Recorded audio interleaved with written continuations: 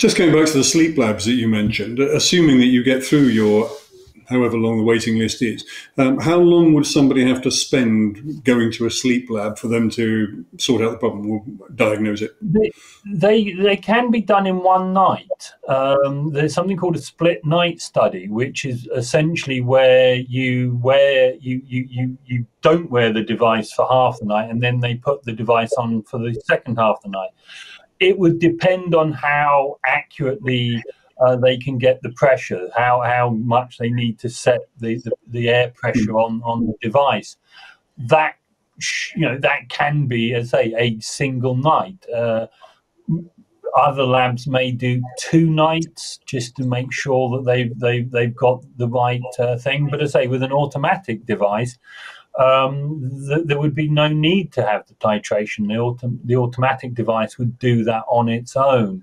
But again, these things are more likely to be done in private practice because they cost more than a standard CPAP, and therefore in the NHS you're probably going to get, at least last year's model rather than the latest tech. There is no, as I say, you can purchase these devices yourself. If you have the money, and then buy, like buying a car, you can get something with all the bells and whistles on, but it's going to cost you more money. The sign is the same. Sorry? What will it cost? What sort of figures are we talking about?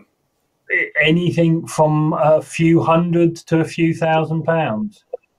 Right. Dependent on, as I say, on how quiet it is, how small it is, how light it is, whether it's automatic or bi level or whatever. These things can cost a lot of money, but it's, as I say, or as I say, you wait for the NHS to the wheels to grind slowly on the NHS. But while we're on the subject of devices, someone who's called Potato Viewer on my list, and I really ought to know who Potato Viewer is by now, but they've asked, will any smartwatches or other devices that monitor sleep flag up any problems like sleep apnea? Not necessarily, because they're not that accurate in measuring the stages of sleep.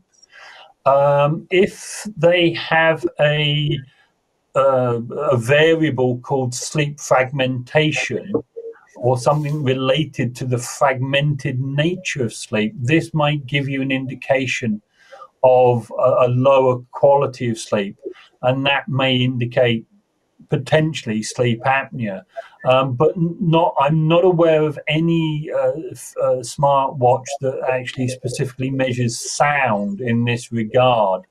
And so it would merely be a possible it would make you think, is there something wrong, and maybe sleep apnea could be the thing that's wrong. But as I say, 1,000,000 times more accurate than that is your wife or your girlfriend nudging you in the ribs, telling you, for God's sakes, why do you stop breathing in the night? That's 100% accurate. Yeah. In my case, it's because she's holding the pillow over my head generally. But exactly. So that would give you that indication. So no, I say that you've either got these devices we talked about earlier, which some of these respiratory services are using, or your bed partner report. Those are the two most likely ways you are to find out.